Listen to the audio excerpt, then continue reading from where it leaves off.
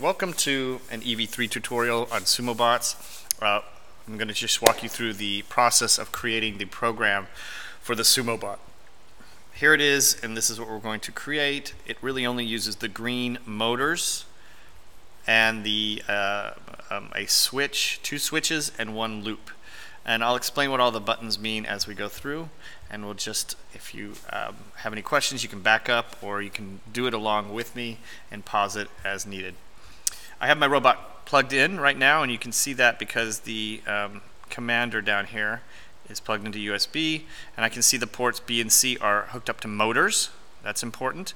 And that port 2 is the ultrasonic sensor, and the port 3 is the color sensor. And those are going to be very important when we're trying to detect where the border of the Sumo ring is or where the other robot is.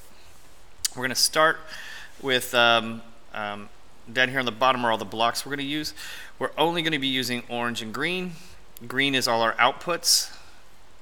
If you're going to use a medium motor, you might want to add one of these in, or if you want it to say something with a sound or change colors, you can use those as well. But I'm just going to show you the basic program for sumo battles. Start with what we call a wait block. In sumo battles, we always have a 3-second wait between the time you push the start button. It waits 3 seconds, and then it'll go on to the next part of the program. Then we will put in a loop so that this program will run forever until we stop it. I'm going to open this up a little bit. Okay.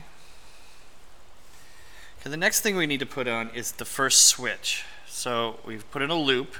This is the switch here at the bottom. Drag it up, and you can just click it right in here.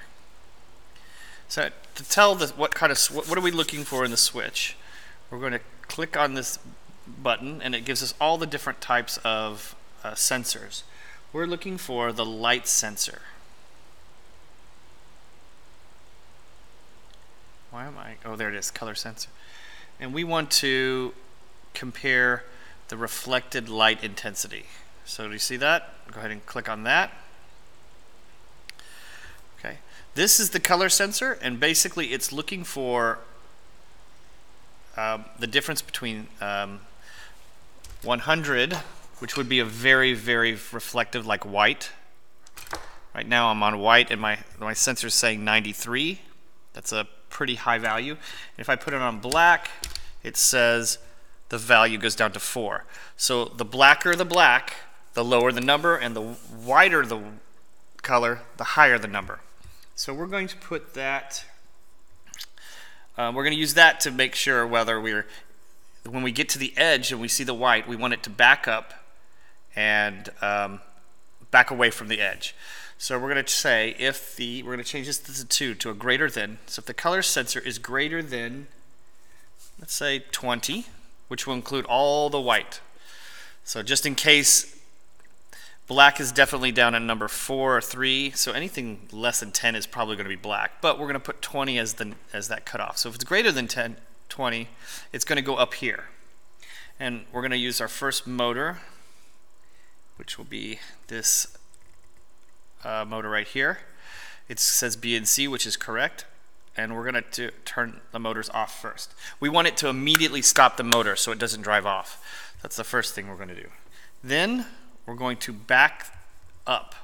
So I'm going to drop another one in here, and I'm going to turn these both to -50. Sorry, -50. Oh, let me delete this, and let's come in here and let's put this move tank in. Actually, is what I want to use. Okay, and I'm going to say -50. Here, and this motor is going to go -50. So in this case, you can control each of the motors. They both are going to back up for -50 for 1 second, and continue on. Okay, so this is the backup from the white edge, from the edge of the sumo ring. Then we're going to turn a little bit. So I'm going to bring another move block in, and I'm going to say -50 here. And I'm going to leave this at 50. That means it'll do like a quarter turn. So it'll turn away from the edge. It'll stop, back up some, and then turn away so that it's ready to start attacking again. Once it's done that, it will go through the loop. The loop will go all the way back. It will again look at the color. Am I on white? Do I need to back up again? Or if I'm not on white, if I'm less than 20, then it's going to go down into this section.